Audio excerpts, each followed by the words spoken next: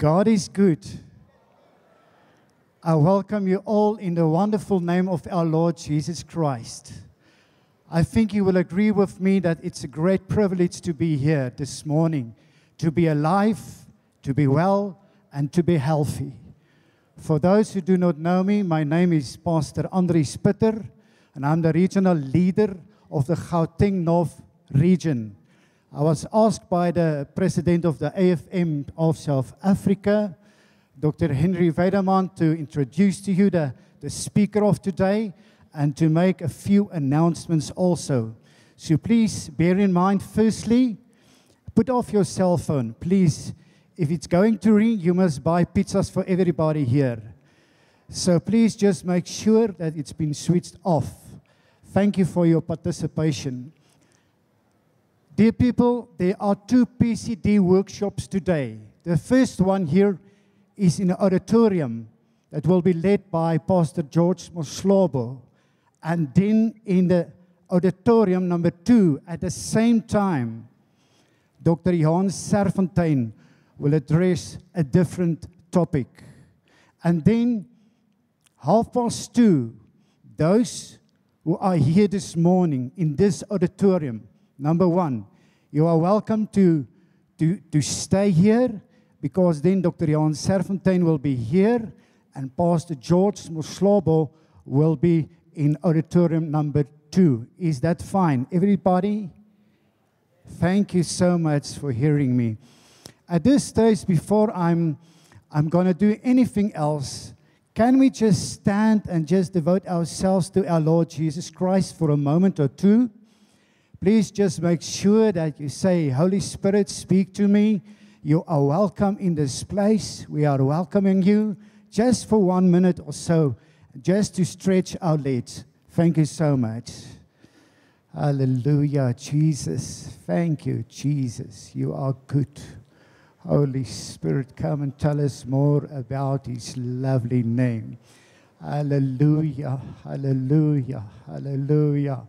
Jesus, it's all about you. It's all about you. It's all about you. We worship you, Lord.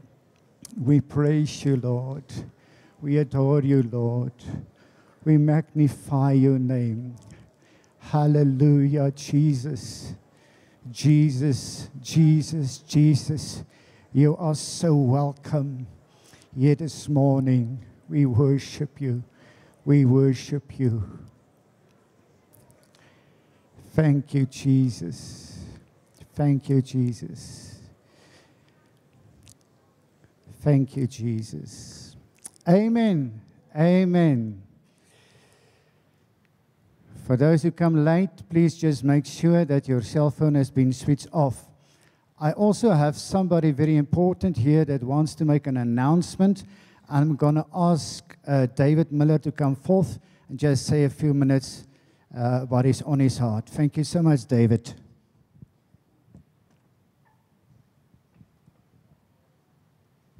Thank you very much, Pastor. Good afternoon, morning, everyone. And thank you for this flash opportunity to share with you just a quick thought. Thank you, Pastor George, for letting me have 2 minutes of your time. There is this book that is presented in the foyer area. It is a book that is written by Dr. J.J. Laporta, the former deputy president of the church. It is a compilation of some thoughts and also a biography that is being presented by him. This time, it is going at a special price of only 250 Rand. So if you would like to hear something about his story, you are more than welcome, not now, after the session. Then you can go down to the foyer and you can get yourself a copy of this book. It is titled, You're Better Than What People Say About You, or What They Think, or What You Think About Yourself. Definitely a read not to be missed. And I trust that we will sell it out today at 250. Thank you so much. Thank you, David. Gentle people, it gives me a great privilege this morning to introduce to you Pastor George Mahlobo. For you who don't know him that well, please listen very carefully, because you will find some amazing facts about him. Pastor Mpikeleli George Mahlobo was born on the 22nd of April in 1954 in Fukasake. For Afrikaans people, that is in Volksrust, in the Mpumalanga province of South Africa. He is the firstborn child to the late Islima and the late Eliot Mahlobo. Pastor George's siblings are two sisters, Gabi and Tabili, and the other two, a brother and a sister who passed on. Pastor George is married to Jacobev Mabele Mahlobo on the 14th of July, 1978. Pastor George attended primary school at Fukasake Volksrust and high school at semi-secondary school in Daggakraal, near Amersfoort, and at a Vryheid High School in Bekozulu, near Vryheid. He obtained his diploma in theology from the Central Bible College in 1978 and his Bachelor of Theology degree from the University of Pretoria in 1984. Pastor George was licensed as a pastor on March 11, 1978 and was subsequently ordained on March 31, 1979. He has served as an ordained AFM of South Africa pastor since 1979 at the following AFM assemblies: Mashadadorp from 1978 to 1980, Mabopane 1980 to 1985, Pucha Ditaba 1985 to 1999, Adoxa Due Inner Campus, the City Inner Campus, as part of a ministry team, 1999 to 2004, and at the AFM Hilltop Restoration Center in Shoshongove since 2004 to date. In all these assemblies, Pastor George has never asked for a salary increase, but the Lord has always provided. He has successfully pastored this current assembly, AFM Hilltop Restoration Center, for less than 50 members up to more than close to 400, together with the governing body without any donations.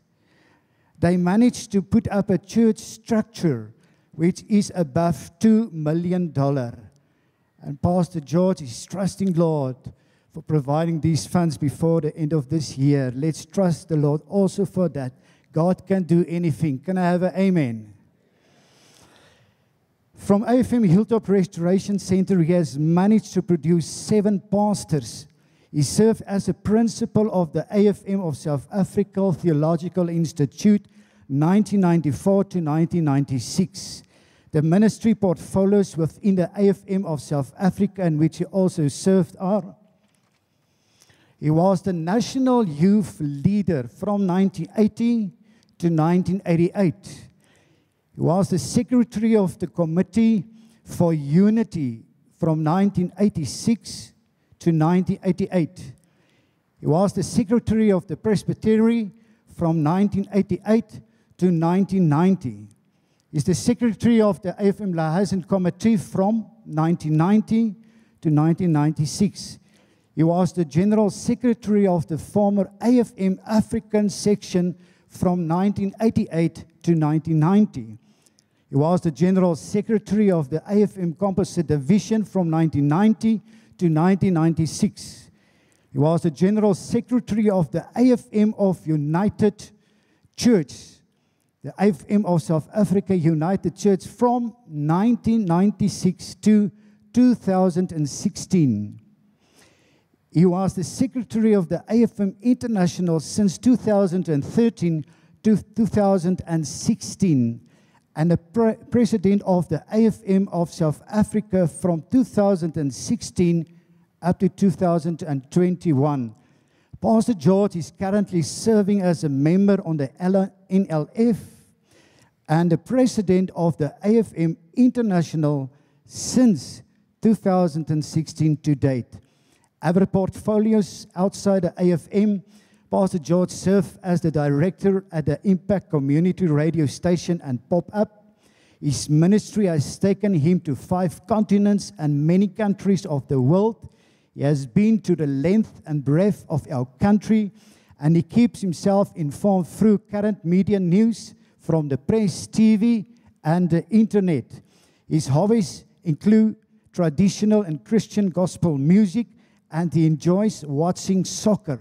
And if you want to treat him, he likes and he has a particular interest in a wild game. We honor our Lord Jesus Christ for this special man. For years he has graced Pastor George to role model servant leadership.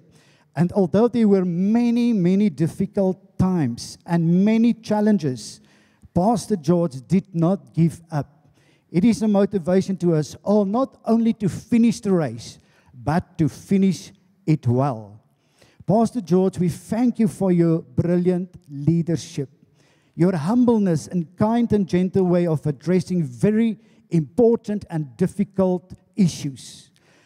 The AFM National and International wants to honor you and say thank you for your leadership internationally, nationally, locally, in your region, in your assembly, wherever you go. We are looking forward to see what God has still in store for you. I believe everyone that knows him will and can say, I have learned from Pastor George Mahlobo. Your race is not finished, Pastor George, but we can see you walk the walk with dignity and integrity. Before I'm going to call him in front, I just want to show you the book that was published by an author that had several conversations with Pastor George, and maybe just in short a summary of this brilliant book.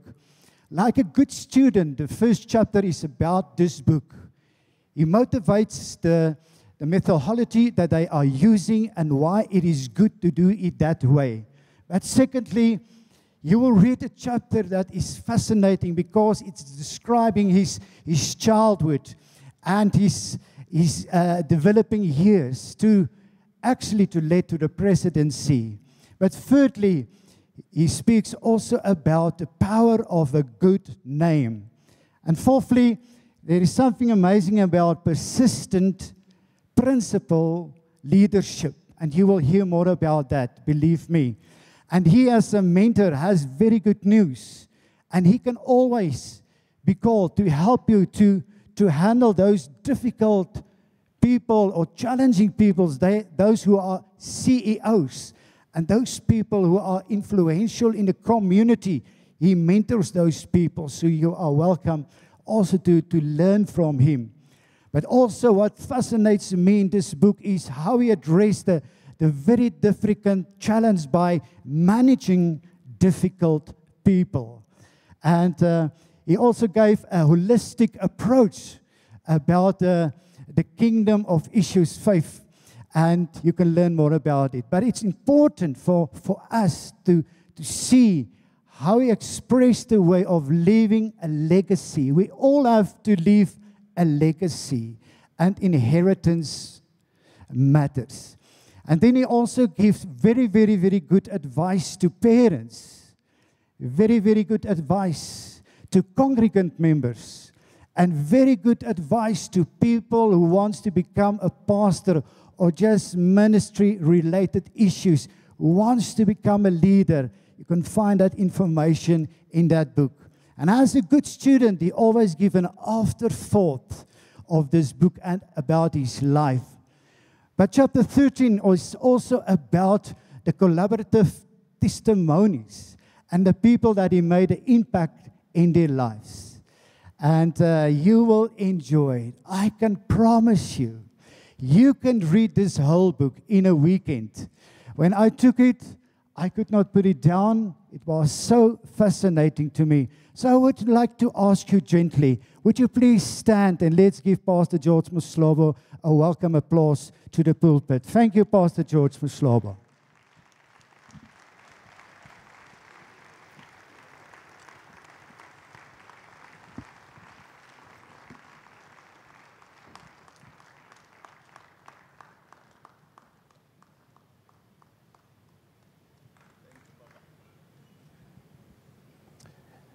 Thank you very much. You may take your seats.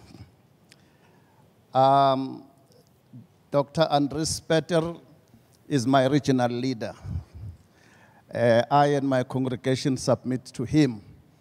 I would like to take this opportunity to thank the office bearers of the AFM of SA who extended an invitation that I should come and share some of the thoughts that are in my book and some of the things that I have experienced.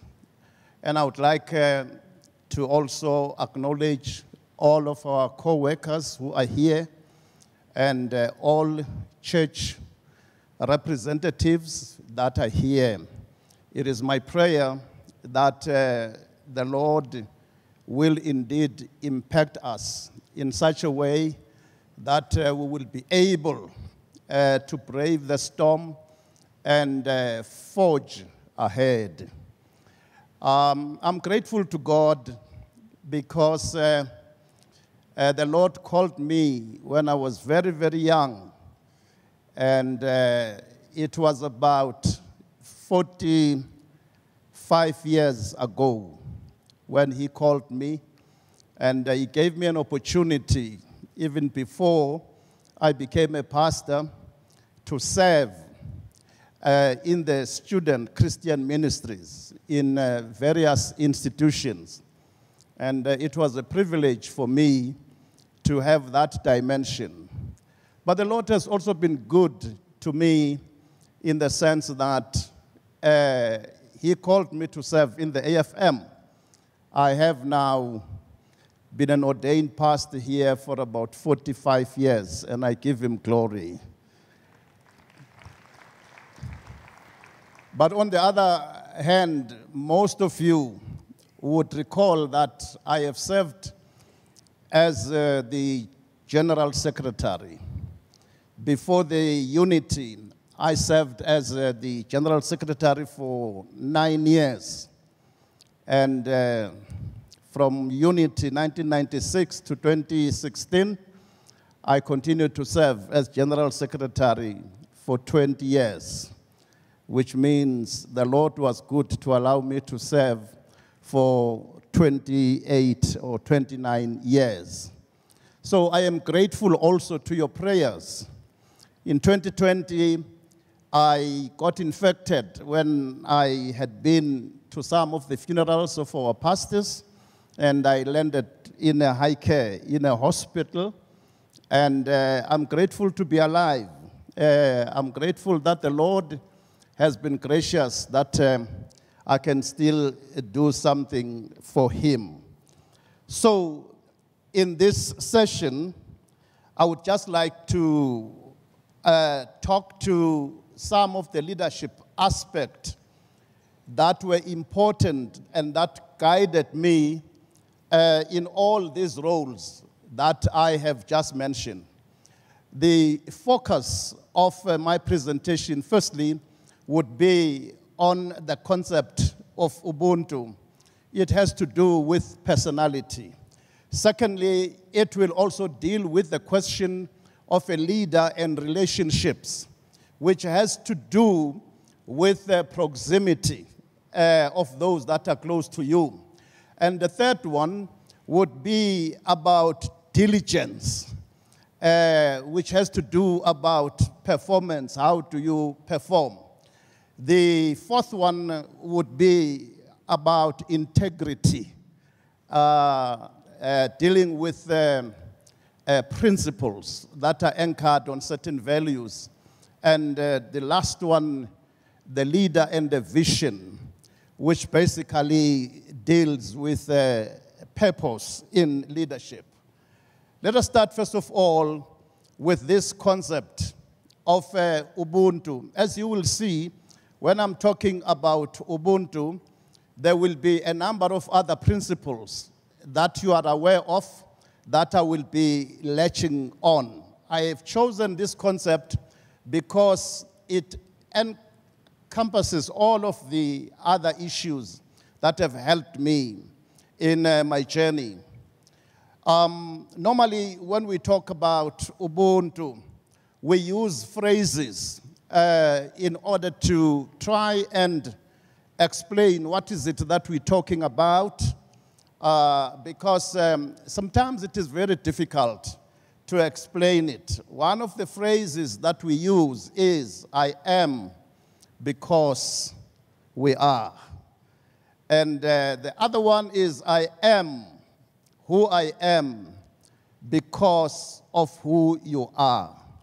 So when you are a leader, it is important that you recognize that your leadership is intrinsically related to those people that you are leading, and that the adding of value is not a one-way. It is reciprocal. In as much as you impart what God has given to you, to the people, they are also giving you a motivation. So, as a leader, it has been helpful for me to make sure that I keep the principles of Ubuntu. In other words, that I show humanity to others. As long as I can stand, when somebody greets me, I will stand. It doesn't matter whether it's a young man, whether it's a Sunday school child, because when I stand, I show that I value that person, I respect that person. There's nothing that makes me better than that person. It's only by grace of God that I am doing what I am. So it is important that in leadership, we keep the whole aspect of showing humanity. When you do that, you are embracing the biblical principle that we are all equal before the Lord. And when you lead, don't make people feel that you are not part of those that you are leading. Try and come closer to people. It has helped me. Try even to speak their language, to do their dance, and so on and so on. So as a leader in our own situation, we therefore need to embrace the principle of equality, of humanity.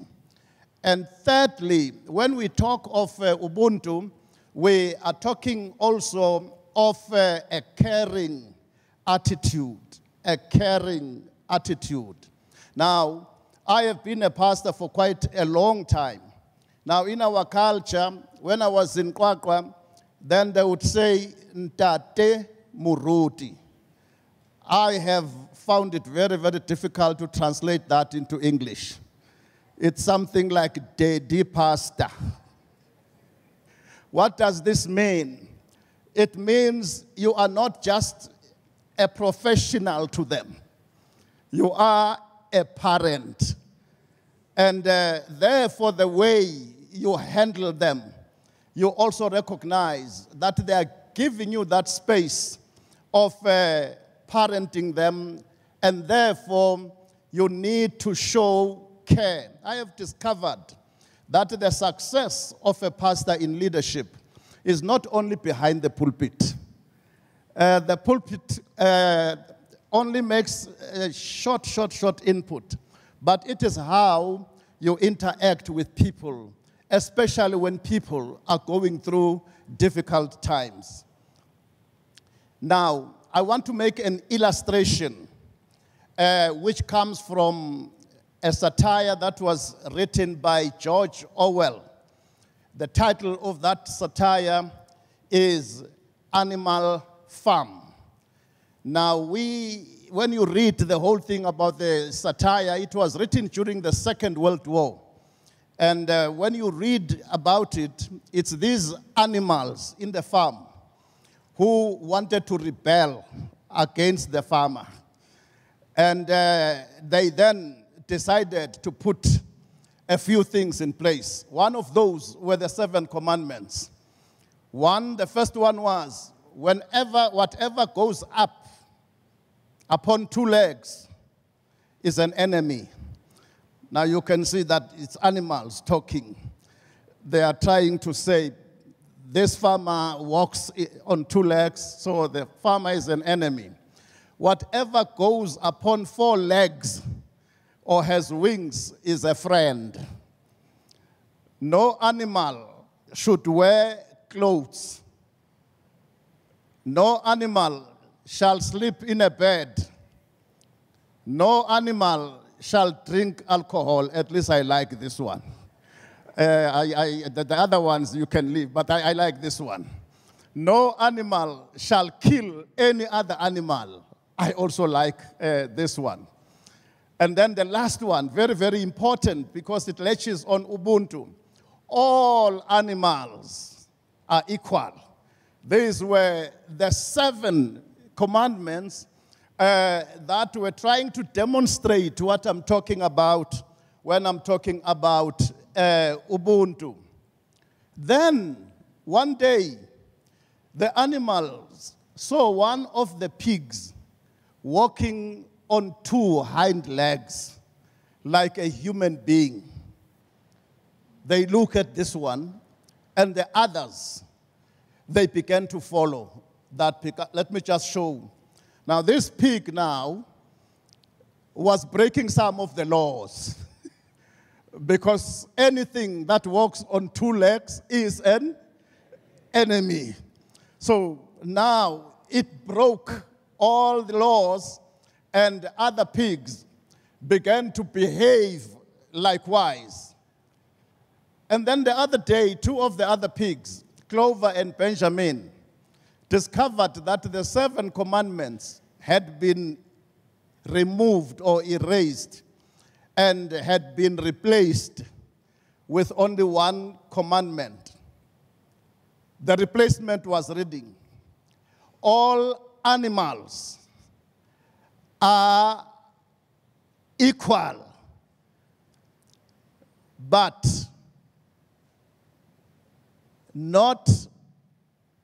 some animals are more equal than others. So this one replaced all the 7 ones.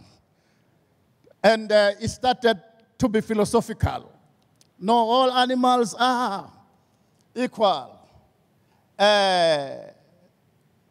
But not, and some of the animals are more equal than others. What happened here was that whatever they had would not succeed. Whatever they envisaged would fall apart. So when we embrace the fact that all human beings are created equally in the image of God, it is always a privilege to serve. And as long as the Lord gives us strength to serve, we will do so with all the power that He gives us. Now, when we talk about Ubuntu, the other principle that kicks in is the willingness to serve other people, irrespective of their race, irrespective of their gender, irrespective of the age or status.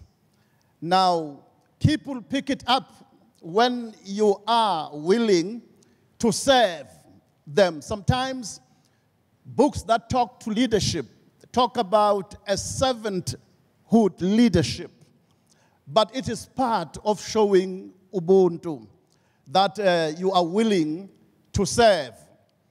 Ubuntu requires also humility.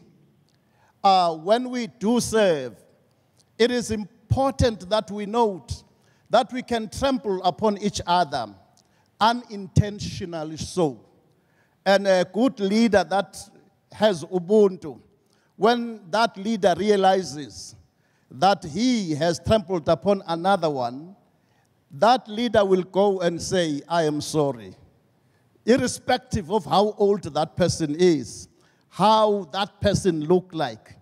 So you cannot be able to ask for forgiveness and to show humility unless you are willing to say all people are equal. Paul, in Philippians 2, verse 3, says, do nothing from rivalry, do nothing from conceit, but in humility count others more significant than yourself. Now, I have never felt that simply because I humble myself to some of the people, that the people are taking advantage. It doesn't happen like that. When you've got the principle of ubuntu and you humble yourself, you are actually demonstrating one of the characters of our Lord Jesus, who humbled himself to the point of death, although he was God. And it is important, therefore, that whatever we do, we keep that aspect of humility. I've already said something about caring heart. Caring heart is one of the pillars of Ubuntu. When you've got that heart, then people feel that indeed you are a parent to them. Theodore Roosevelt said, I quote, nobody cares how much you know until they know how much you care. So it doesn't matter that you have a lot of knowledge. Doesn't matter if you've got a lot of money. People don't care about that until they know how much you care. The second aspect I want to focus on is on relationships. I have discovered in the 43 years that building relationships is important. And when you build the relationships that are good, you keep them. But I also realized that there are some dangerous relationships. T.D. Jakes talks about 3 types of people that we interact with as we are pursuing our God-given goal. A leader will have those people that can be regarded as confidantes. A leader will have those people that can be regarded as constituents. But a leader can also have people, according to T.D. Jakes, that are regarded as comrades. Now, let's look at them briefly. Now, when you talk of confidantes around your leadership, these are the people that are there for you. Doesn't matter what happens, these people are there for you. Their love for you is unconditional. There will come times when they will confront you, when you've done something that they don't like, but they still stick with you. In other words, they want the best of you. You get in trouble, and they get in trouble with you. In other words, there are these people that in your leadership, God will bring around you. You need to be able to discern that these are the people that are there. You can open up and share anything with them. They are there to make sure you reach your destiny. Unfortunately, you do not have many of these. I can tell you, in my 45 years in ministry, I do not have more than 5. I do not have more than 5. And some of them are outside of the AFM. But these are the people that each and every leader must identify and keep closer. Let's go to the third one, the constituents. This one, when they surround you, it is not about you. it is not about you. It is about the cause. It is about the tribe. It is not about you. Although they come and they talk nice about you, but you know that they will stick with you as long as they think you are on course. They will walk with you. They will labor with you, but never think they are there for you. So if you want to go through this journey, healthy and otherwise, you need to make sure you don't confuse the confidantes and the constituents. Because this group, if they meet someone better than you, they will leave you and hook up with that person because they were never for you. Sometimes they will do it in a spiritual way. They will say, we need more anointing. It seems now we're experiencing, we've got nothing against you. We just need a little bit more anointing. And when they find somebody with more anointing, they leave you. The third one are the comrades. These are strange bedfellows. They are there for a project, and project only. And if you are on their side, they are against what you are against. They are there to make sure that this project is accomplished. They will team up with you to fight the common enemy, but don't be confused by their association. If I can tell you, even when you get married, don't marry a comrade. Because a comrade comes expecting to get something and that you're going to do something in return. And when you are no longer able to deliver the goods, the comrade will go and join other comrades. So in your leadership, you've got a lot of this. And the comrades are the ones that sing the loudest. They are the ones that talk the loudest. As long as there is problems, you can do something about them. But you must know that when that project is finished, comradeship is finished as well. But in my stint in the leadership, I have discovered that they are like scaffoldings. Don't be upset when the scaffolding is removed, because the building always remains. When we dealt with the issue of unity, we had a lot of comrades. We wanted unity.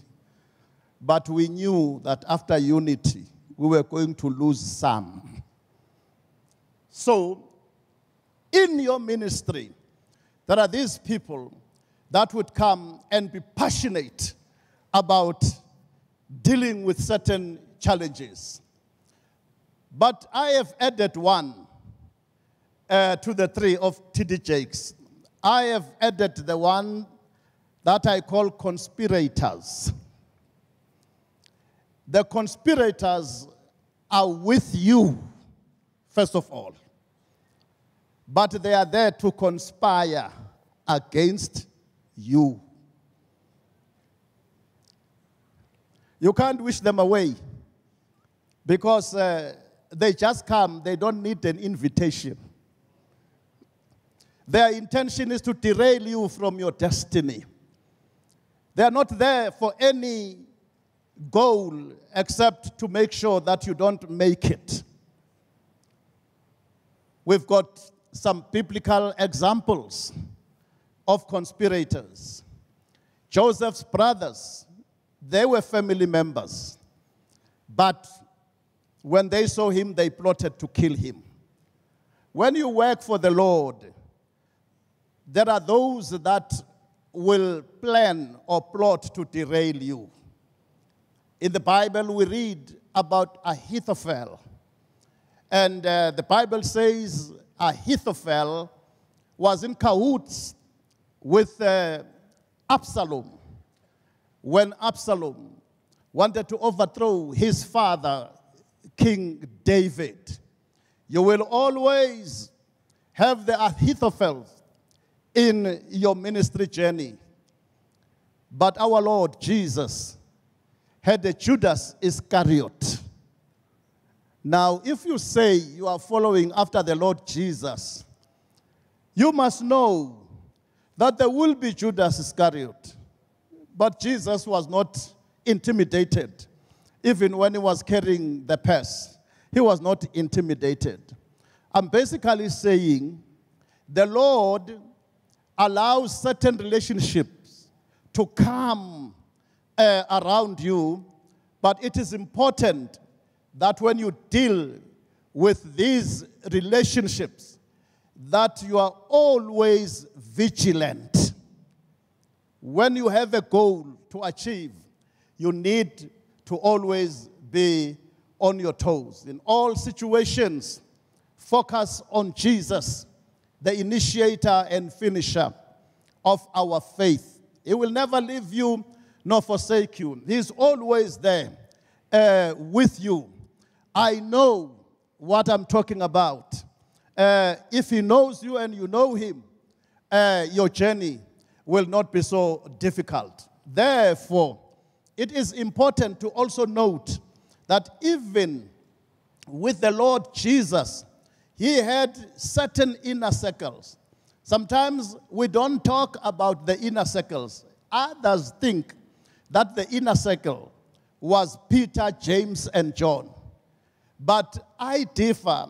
I think the inner circle, yes, it included John, but it also included the women that walked with the Lord along the way.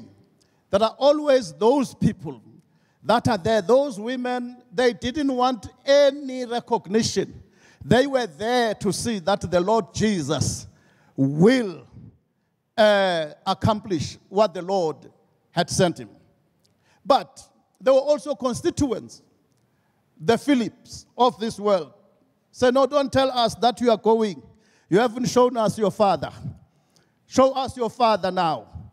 They were looking at him as the one that would immediately usher in the new kingdom.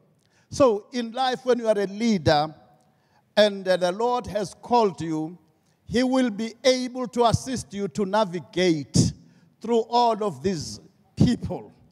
And when he helps you to do that, don't talk about them because you are glorifying them. Always focus on the Lord Jesus, and he will make your way succeed. Diligence. Now, in Proverbs chapter 12 and verse 24, the Bible says the hand of the diligent will rule.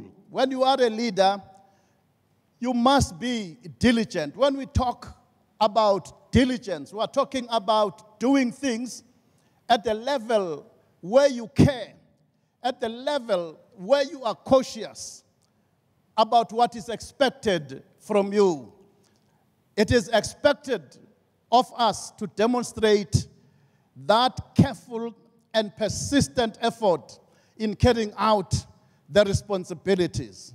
There are things in my own experiences, if I did not persist in doing them, they would not happen. But due diligence, it means it has to be done the way it has to be done. Now, one of the things that are very, very difficult, when you are a general secretary, you know, you speak on behalf of all the people. You write the letters, you do all of these things. But if you do it diligently, people will not hasten to hate you because they understand that it is about diligence. When God spoke to Joshua who was succeeding Moses, he said, only be strong and courageous. Be careful to do according to all the law that Moses, my servant, commanded you. Be careful. When you are in leadership, diligence is always expected.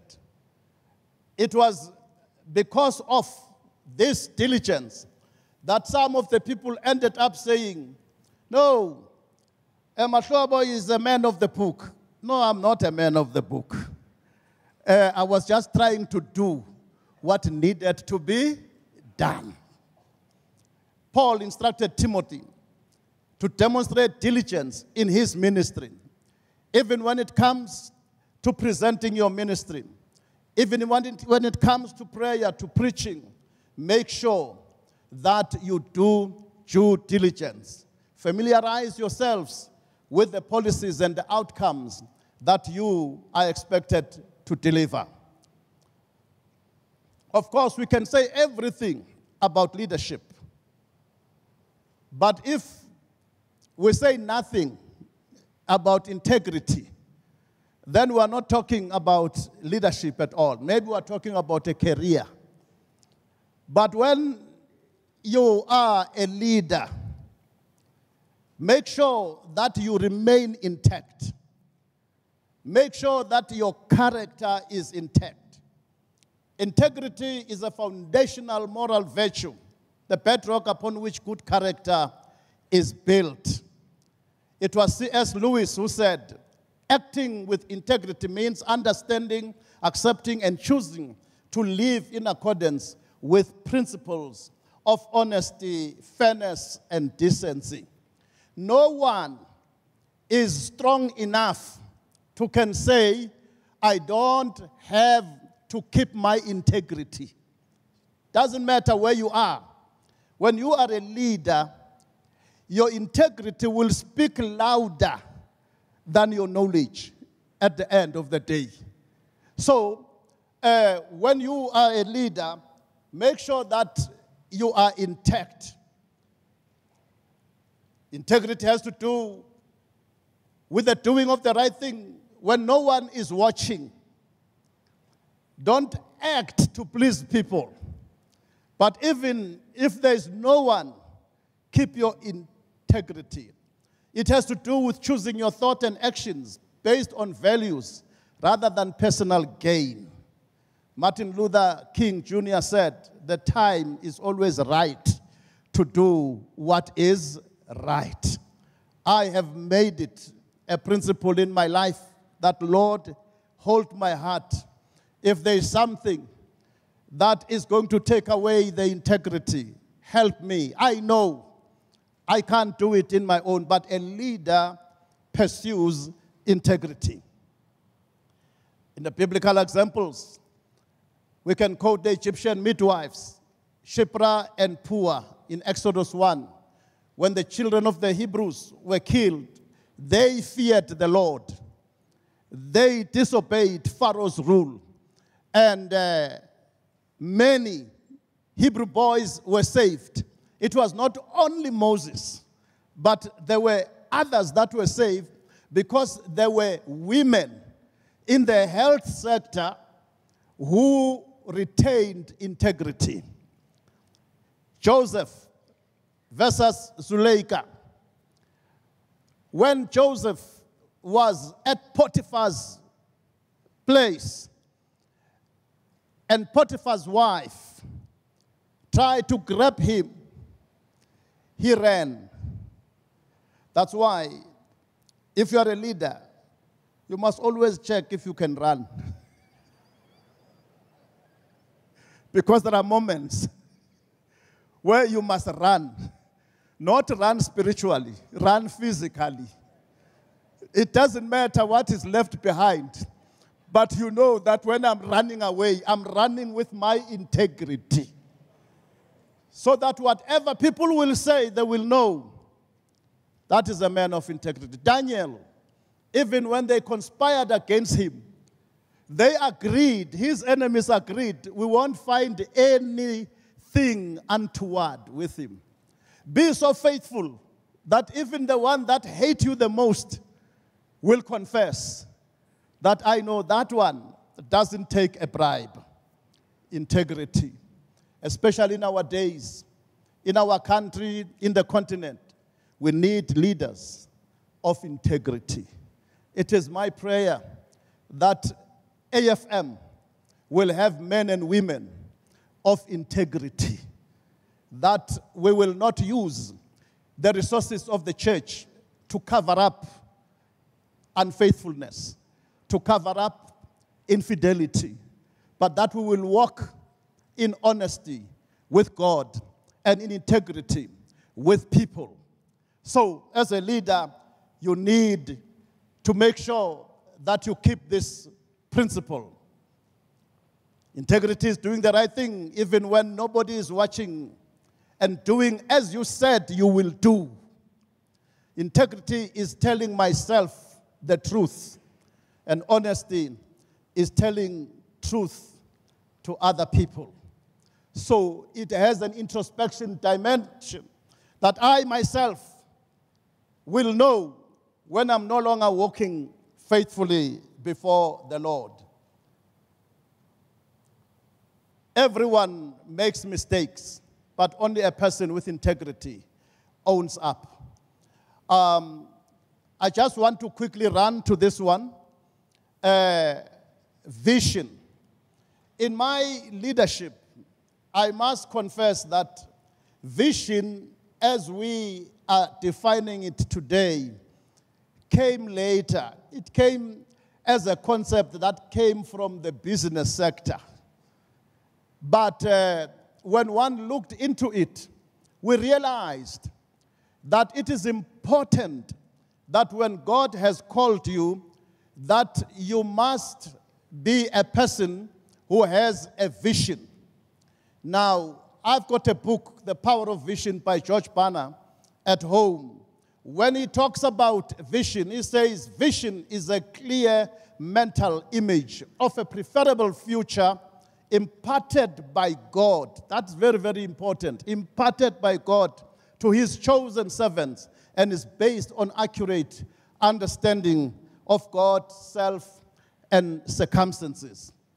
He highlights 4 critical issues that as a leader you must have a clear mental picture. You must have a preferable future. You must have a future focus.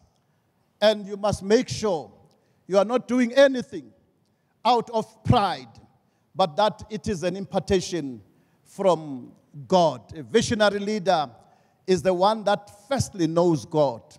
A visionary leader, secondly, is the one that knows himself or herself. But a visionary leader is not an abstract leader. He understands circumstances. He understands what are the needs along the way. He understands the opportunities when they come. He can pick up the seasons, and he understands the obstacles and the barriers. So along the way, there will always be these things. But it is important for you to make sure that there is a vision. Now, George Barna tries to make a clear distinction between what we call a mission statement and a vision statement. He says mission statement defines key ministry areas and objectives. Vision statement is specific, customized, and unique. Every time I served as a secretary, I knew that I was serving under leaders. I knew my role. I knew where to come in because it was clear. I knew where to play my cards. But a vision statement is specific, customized, and unique. In closing, vision statement has no action verbs. It doesn't say we will do this, we will do this. It says we see this. This is the future that we are seeing. I have seen that AFM in the future is being shifted to the center. The AFM with the current leadership and the leadership that is going to come, it is going to be in the center. It is going to bring about another perspective on global issues and on national issues. A mission statement, there's a lot of actions. We'll do this and that. A vision statement is just a positional one. It's static. It doesn't say we do that. But a mission statement is a roadmap. The Lord that has called you is able to keep you. I don't know what is your situation, where you come from, but the Lord is able to keep you. The Lord who kept me, who is still keeping me, is the same yesterday, today, and forever. You are not going to die of heart attack. Focus on Jesus. You are not an orphan. You are not a widow. With Jesus, everything is possible. It is my prayer that this impartation will inspire you to go back and do even more. I have said, the Lord with us, we will build the auditorium. We are going to do that. And I said we will do it ourselves. Among those that the Lord has given us, some are business people, but I said we will not go outside. We will allow them to build elsewhere. But what God purposes, God pays for that. If God has spoken to you, that will happen. Don't look at the status of people. Look at God. If you are with God, even if you only have widows in your congregation, God will move mountains with those people. Because it is not human being, it is not by power, but it is by the Spirit of the Lord. May the Lord inspire you to be leaders, to be overcomers. May the Lord inspire you to challenge the circumstances. It doesn't matter that economy is bad. You're not going to suffer. It doesn't matter that there are pandemics. Even if you are infected, you will rise again. Because God wants to make sure that you reach your destination. May the Lord keep you and hold you fast. Father, I want to thank you for this moment that I've shared with my colleagues, with my seniors. I thank you, Lord, for you are the same yesterday. You are the same today, forever and ever. Even in 2022, you are still God of the miracles. You are still God that calm the storms. I pray that you'll take each and every one who heard this impartation by your hand, and that they will never be the same again. God bless you.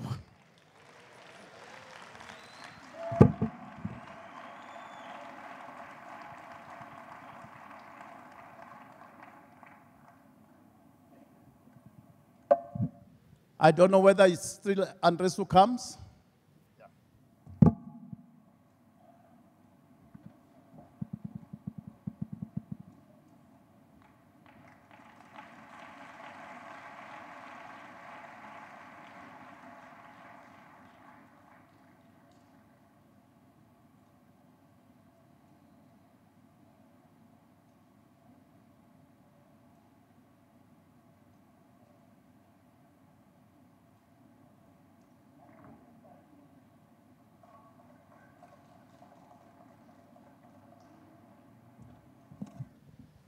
Thank you so much, Pastor George Mahlobo. Let's give him another hand, please.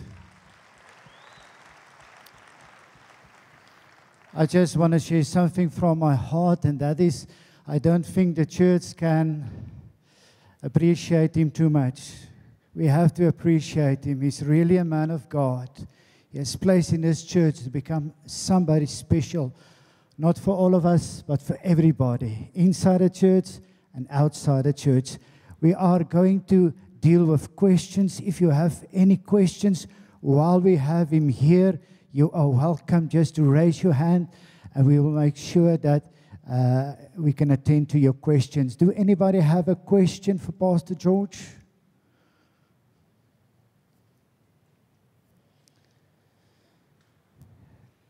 You must help me. I cannot see if there's hands. You can just stand. Anybody?